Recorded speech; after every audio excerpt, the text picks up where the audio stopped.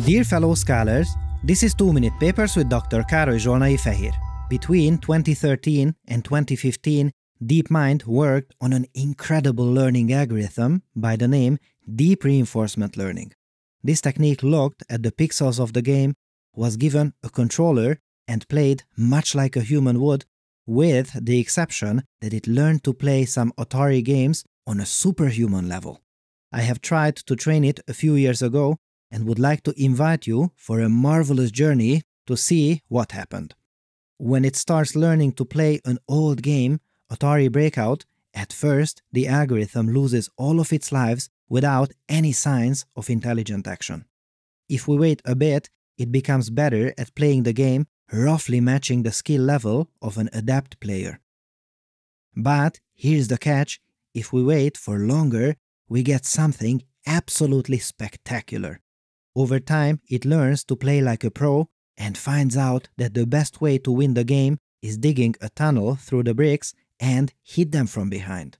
This technique is a combination of a neural network that processes the visual data that we see on the screen and a reinforcement learner that comes up with the gameplay-related decisions. This is an amazing algorithm, a true breakthrough in AI research. A key point in this work was that the problem formulation here enabled us to measure our progress easily. We hit one brick, we get some points, so do a lot of that. Lose a few lives, the game ends, so don't do that. Easy enough. But there are other exploration-based games like Montezuma's Revenge or Pitfall that it was not good at. And man, these games are a nightmare for any AI because there is no score, or at the very least, it's hard to define how well we are doing. Because there are no scores, it is hard to motivate an AI to do anything at all other than just wander around aimlessly. If no one tells us if we are doing well or not, which way do we go? Explore this space or go to the next one? How do we solve all this? And with that, let's discuss the state of play in AIs playing difficult, exploration-based computer games. And I think you will love to see how far we have come since. First, there is a previous line of work that infused these agents with a very human-like property, curiosity. That agent was able to do much better at these games and then got addicted to the TV. But that's a different story. Note that the TV problem has been remedied since. And this new method attempts to solve hard exploration games by watching YouTube videos of humans playing the game and learning from that. As you see, it just rips through these levels in Montezuma's Revenge and other games too. So I wonder, how does all this magic happen? How did this agent learn to explore? Well, it has three things going for it that really makes this work. One, the skeptical scholar would say that all this takes is just copy-pasting what it saw from the human player. Also, imitation learning is not new, which is a point that we will address in a moment, so why bother with this? Now, hold on to your papers and observe as it seems noticeably less efficient than the human teacher was. Until we realize that this is not the human player and this is not the AI, but the other way around. Look, it was so observant and took away so much from the human demonstrations that in the end, it became even more efficient than its human teacher. Whoa! Absolutely amazing. And while we are here, I would like to dissect this copy-paste argument. You see, it has an understanding of the game and does not just copy the human demonstrator. But even if it just copied what it saw, it would not be so easy because the AI only sees images and it has to translate how the images change in response to us pressing buttons on the controller.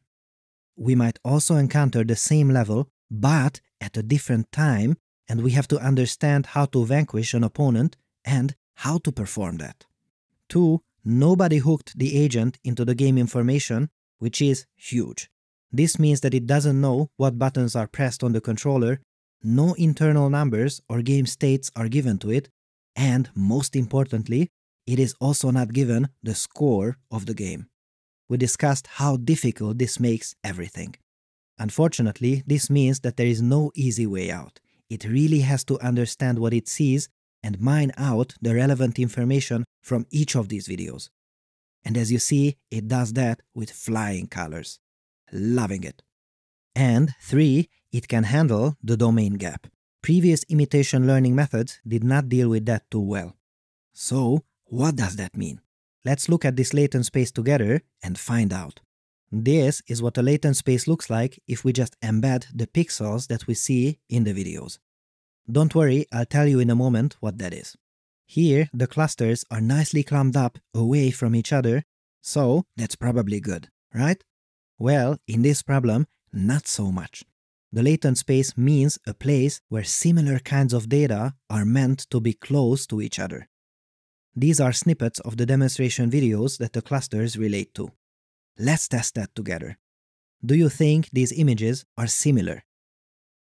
Yes? Most of us humans would say that these are quite similar. In fact, they are nearly the same. So, is this a good latent space embedding? No, not in the slightest. This data is similar, therefore these should be close to each other, but this previous technique did not recognize that because these images have slightly different colors, aspect ratios. This has a text overlay, but we all understand that despite all that, we are looking at the same game through different windows. So, does the new technique recognize that? Oh yes, beautiful! Praise the papers! Similar game states are now close to each other, we can align them properly, and therefore we can learn more easily from them. This is one of the reasons why it can play so well. So, there you go, these new AI agents can look at how we perform complex exploration games and learn so well from us that in the end they do even better than we do.